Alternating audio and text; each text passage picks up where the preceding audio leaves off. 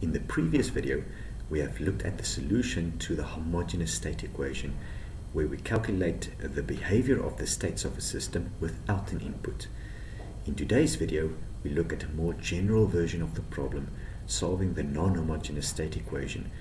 This means that we want to calculate the behavior of the states of a system with an input.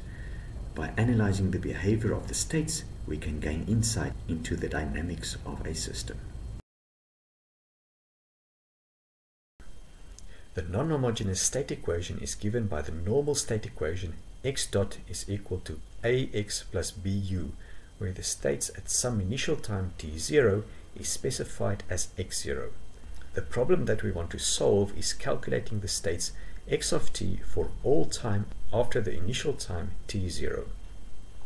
It can be shown that the solution is given by this equation, where the matrix exponential function of a times t minus t0 is multiplied with the initial state vector for the first term, and for the second term we calculate the integral from t0 to t of the matrix exponential of a times t minus tau times the vector b times the input signal u.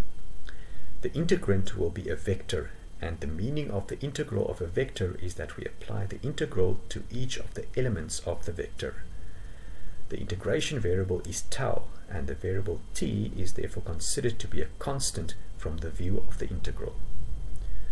From the definitions of a previous video, we can recognize the matrix exponential of a times t minus t0 as the state transition matrix with argument t minus t0, and the matrix exponential of a times t minus tau as the state transition matrix with argument t minus tau. Once we have calculated the state transition matrix, as discussed in a previous video, we can therefore calculate the solution to the non-homogeneous state equation. We will prove this result at a later stage. For now, let's illustrate the concepts by working through an example. Suppose the non-homogeneous state equation of a second-order system is given by x dot equal to a times x plus b times u. This is the same example as for a previous video, except that the input is now non-zero.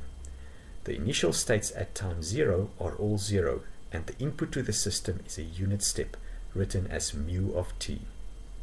Previously, we have calculated the state transition matrix corresponding to this A matrix as follows. We now use the state transition matrix to write the solution of the non-homogeneous state equation as follows. The first term is the state transition matrix times the initial state vector, which is a 0 vector. The second term is the integral of the state transition matrix with argument t minus tau, so we replace each t with t minus tau, times the b vector times the input, which is 1 over the entire period of integration.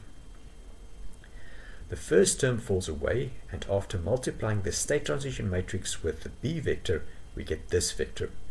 We now apply the integral to each element of the vector. At this step, we calculate the integral symbolically.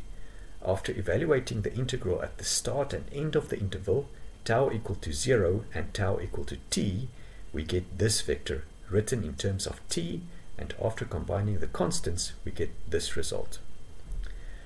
What it means is that the states of the system in response to a unit step input will be described by these time functions. The behavior of state x1 is given by the first time function, which we can approximately plot as follows. And the behavior of state x2 is given by the second time function, which we can approximately plot as follows. By plotting and analyzing the response of a system to certain input signals, we can gain insight into the dynamics of the system.